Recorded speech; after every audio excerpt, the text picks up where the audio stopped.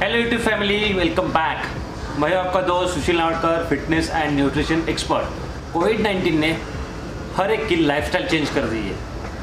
अब सारे लोग अपने सेहत के ऊपर, अपने हेल्थ के ऊपर ध्यान देने लग रहे हैं। अगर आपकी हेल्थ अच्छी है तो आपके बीमार गिरने के चांसेस बहुत ही कम हो जाते हैं। ये वीडियो उन लोगों के लिए है जिनको अपनी इम्यूनिटी बढ़ा के हेल्थी लाइफस्टाइल जीनी है। गाइस, तो इस वीडियो में मैं आपको 9 टिप्स दूंगा जिसे यूज़ करके आप आपकी इम्यूनिटी बढ़ा सकते हो और हेल्दी रह सकते हो।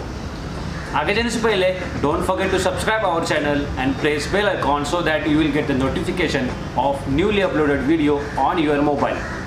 Guys, let's start with our video. Tip number 1, do exercise regularly.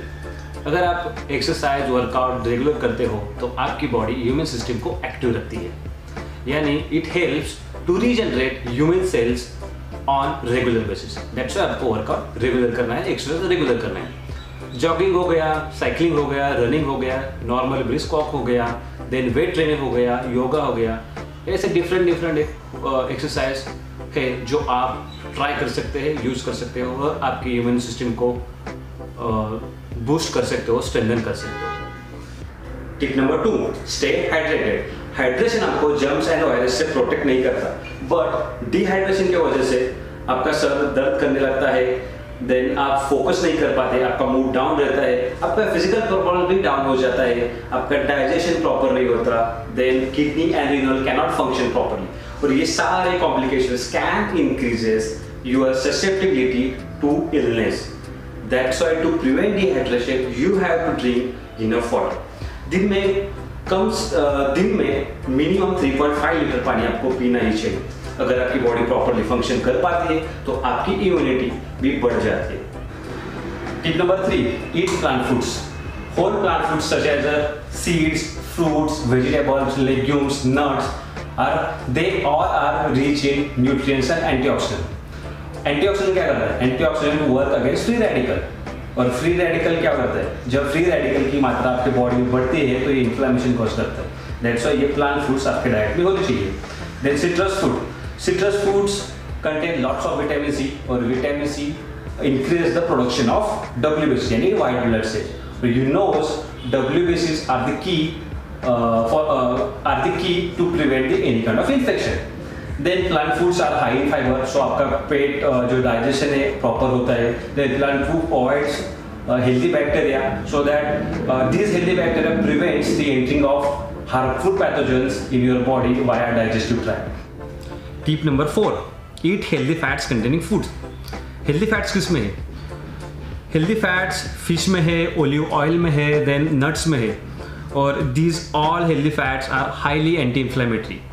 Healthy fats such as omega-3, omega-6, omega-9 helps to reduce the bad cholesterol. और bad cholesterol कम होता है तो आपको हार्ट अटैक एंड डायबिटीज के chances बहुत ही कम हो जाते हैं। So healthy fats containing foods आपके डाइट में जरूर होने चाहिए। Tip number 5, eat yogurt. Yogurt contains healthy bacteria and healthy bacteria helps your immune cells to identify harmful pathogens. So it helps to prevent the entering of harmful pathogens in your body. सो आपका पेट ठीक रहता है, आपका पेट खराब नहीं होता। Tip number 6, avoid sugar and sugar containing products. As you know, sugar is the biggest culprit. This causes increasing wait and obesity. Obesity is responsible for sickness, और obesity की वजह से डायबिटीज एंड हार्ट डिजीज होने के chances बहुत रहते हैं, और ये डिजीज आपकी इम्यूनिटी को वीक करते हैं। So limiting the sugar is very important to increase the immunity. Tip number 7, get enough sleep. Poor or inadequate sleep causes changes in mood. आपको फ्रेश नहीं लगता, आप फोकस नहीं कर पाते, आपका फिजिकल परफॉर्मेंस कम हो जाता है। So sleep is directly proportional to immunity. अगर आप अच्छी नींद लेते हो तो आपको बॉडी को इनफ टाइम मिलता है रिकवर होने के लिए, और आपकी बॉडी रिकवर होती है, इसका मतलब है आपकी बॉडी, आपकी इम्यून सिस्टम प्रॉपरली फंक्शन कर पाती है। सो 7 से 8 घंटा स्लीप आपको जरूर लेना चाहिए। Tip number 8, manage your stress level. बहुत सारी रिसर्च स्टडी में पाया गया कि एंजाइटी एंड स्ट्रेस की वजह से आपकी इम्यून सिस्टम प्रॉपरली फंक्शन नहीं कर पाती। So you have to manage your stress by doing some kind of yoga, then meditation, then workout, और bye talking with your friend. Tip number 9, use supplements wisely. Friends, आपको मालूम है हमारा diet micro और macro nutrients की daily requirement complete नहीं कर पाता, इसलिए हमें फूड सप्लीमेंट्स की जरूरत पड़ती है। सप्लीमेंट्स सच एज वे protein, fish oil, multivitamin, multi mineral, ये ऐसे सप्लीमेंट्स है जो कि आप आपके डाइट के साथ ऐड कर सकते हैं, ले सकते हैं। प्रोटीन क्यों चाहिए? Protein helps in muscle recovery, it increases strength, stamina. Vitamins helps to increase the production of WBCs, white blood cells. Then mineral चाहिए आपको बॉडी ऑर्गन प्रॉपरली फंक्शन करने के लिए। देन फिश ऑयल आपके ब्रेन और heart को चाहिए। So adding this supplement in your daily diet increases your immunity. ये थे मेरे 9 टिप्स जिसे यूज करके आप आपकी इम्यूनिटी बढ़ा सकते हो। 1-2 टिप्स फॉलो करने से कुछ नहीं होगा, आपको 9 के 9 टिप्स फॉलो करने हैं। ये 9 टिप्स एक दूसरे के ऊपर डिपेंडेंट है।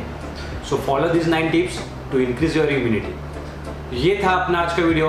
अगर आपको ये वीडियो पसंद आया हो तो लाइक कीजिए, कमेंट कीजिए, शेयर कीजिए and don't forget to subscribe our channel. Thanks for watching this video. मिलते हैं नेक्स्ट वीडियो में, तब तक के लिए बाय बाय।